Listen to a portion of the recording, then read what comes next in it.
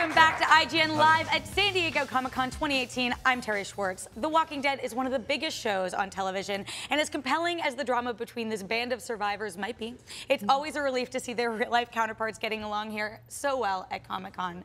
So joining me is the cast of The Walking Dead in the flesh. Please welcome Andrew Lincoln, Norman Reedus, Lauren Cohan, Danai, Gurira, and Jeffrey Dean Morgan. Here. This is the dream team, and this is a very special appearance as well, because I know, Andrew, yesterday on the panel you confirmed that this is going to be your last season with The Walking Dead. Is that right? Did I do that? I think so. I'm not so sure. All right. Well, at least that you might be taking some time off for right now. Yeah. So to celebrate, and we needed to keep Jeffrey separate from everyone because obviously Negan is in his cell. We saw that teased in the trailer. But Negan has some of the most scene-chewing dialogue on the show, and so I wanted to give you guys all an opportunity to have some of the fun that Jeffrey clearly has. So we have some choice selects from Negan's speeches that I'm going to give you guys, and I would love each of you, if you're up for it, and I'll let you pick your favorites, to do your best Negan reads, and we'll have Jeffrey score and see maybe one of you guys. Wow. I've got. There's some big ones. You can swap.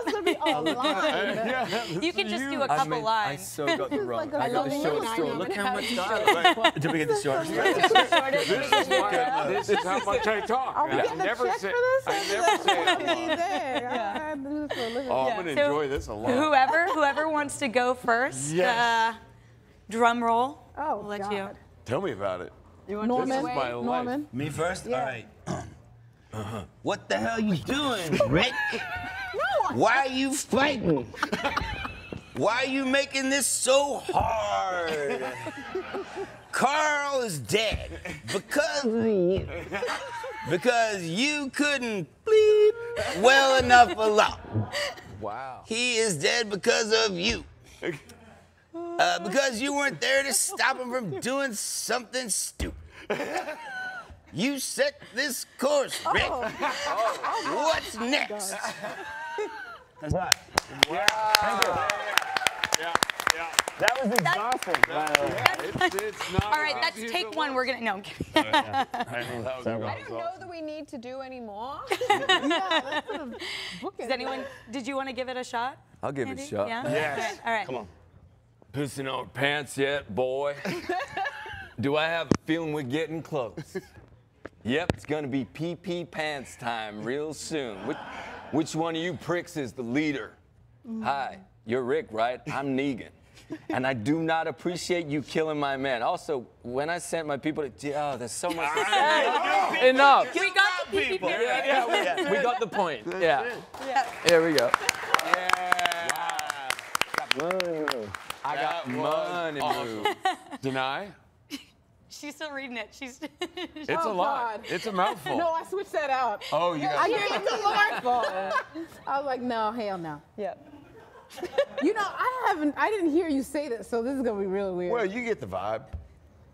Wow, you really want this? Of course. I will do it then. I sort of do. Captured. Nah, I'm guessing. Yeah, you did. Let me do this now. Oh, tonight.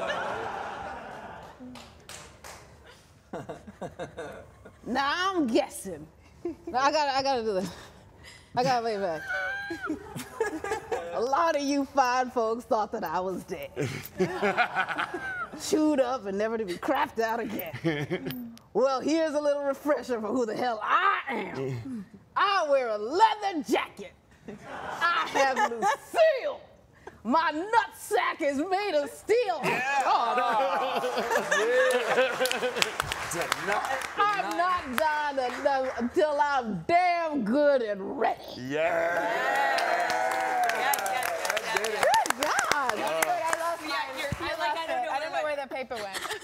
No, that's amazing. I mean, obviously, like, you guys clearly have such a blast and adore each other. Yeah, it is. I don't know how you keep up the energy to do it. But Andy, I did want to, talk a little bit about your announcement yesterday. You talked a bit on the panel about why it was time for you to leave the show. But I'm curious, like, do you get a say? You've been in the show since the beginning, like in how this exit happens. Like, does it have to be a death, or can it be sort of like No, I mean, I spoke about this earlier. Angela Kang, our new showrunner, who's doing an incredible job, she called me up before the beginning of the season and outlined the character arc. And I just said, that sounds incredible. This is exciting. And the final episode, I think, is competing for my favorite episode since the pilot. So I had no qualms with what she suggested and what she offered up. And I think it sort of shoots the rest of the season into a completely different stratosphere. And I think everybody in this room and back home in Atlanta is killing it this season. It's going to be an amazing, amazing year. I love when you guys come to Comic-Con because you always have that killer trailer. You give us that release date. We know that Walking Dead's coming back October 7th, but I imagine that it must be hard for you guys because you're pretty deep into the season at this point, and we have no idea what's to come. So can you guys give me some like coded teases that are like very cryptic to get people excited about what they can expect? There's gonna be something really cool that's happening.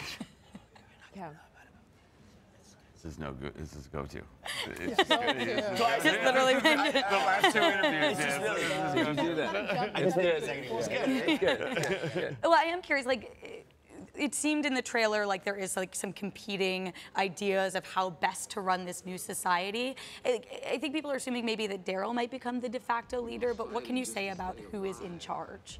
You know, nobody can replace Rick Grimes. That's not even. We're not even trying to do that. That would be impossible. I think all of the characters are kind of stepping into different. I mean, the whole show itself is morphing into a new flavor of the show, and everybody's got a lot to do. Michonne's got a ton to do. Lauren's got a lot. Everybody has a lot to do. So it's adapting to fill different stuff, but no one's ever trying to be the new leader. He's the quarterback of this team. He will always be the quarterback of this team. Danai, if I'm not mistaken, there's a shot in the trailer where Michonne is actually holding Lucille, right? Am I making that up? I have no idea. No, I mean, like that is just such like a probably physically heavy, but also like heavy imagery. It's made of rubber. Is it really? No, it is not. Cotton. It's made of lead. But what can you sort of tease about that scene and maybe like what that sets up for what's ahead for Michonne? Well, I mean, Michonne is definitely going through a lot of very interesting transitions in the transition. You know, we do this awesome time jump, so we're like a year or so past where we were. And, you know, there's a sort of a society, a sort of structure that she's trying to build with Rick, and they have an ideal of what they're trying to build it to, hence this dude's still alive. Because, you know, in other times, he would have been long gone, diced, sliced. for ratings. Filleted. But so yeah, she's dealing with that, like the idea of creating this new sort of society and bringing it to pass, but still having, you know, this warrior in her that, you know, has a whole other sort of instinct to it. So how do those two things marry, and how do they project themselves or clash or burst out of her when she's not prepared for it? So that's kind of this journey she's on. I cannot wait. Now, I have like plenty more questions, but we are running out of time. So I do want to ask, we heard that Jon Bernthal is going to be coming back as Shane this season in some capacity, some mysterious capacity. Who told you that? What? The internet. Wow. The internet. Oh, no. I just nodded. He just wanted to get some free stuff from Nick and Noel, his restaurant. We just Yeah, he just came for a burger. That was it. Yeah, Yeah. a turkey burger. Yeah, a turkey burger. Okay, that's a scoop. And he got He's a hoodie, turkey burger a guy. really cool hoodie that he got, and you've never given to anyone else. Oops. I'll give you a hoodie. Thank you. Yeah. Okay, well, cool. Then I will ask, in terms of Angela, your new showrunner, what do you think her overall vision for this season is? Oh, good question. I don't know about vision, but I know about pace and story, and I just have to say, like we've all already said this, but it's been so awesome. These first 6 episodes, it's all of us together, like interacting in a way that we haven't really gotten to do since the first couple seasons of the show. So I think people will have that. That's what's in store for fans, is to see a lot of interaction between us. Talking. There's Talking, but also kicking butt. yeah, and Cowboys and Zombies is basically what we're doing this season. It feels Yeah. like a Western. The shots on horses and stuff. I mean, not only did it feel like a callback to season 1, but also just looked so freaking cool. So it seems like you guys are totally having a blast. Thank you so much for coming by. Season 9 of The Walking Dead premieres October 7th on AMC. We've got plenty more Comic-Con 2018 when we get back.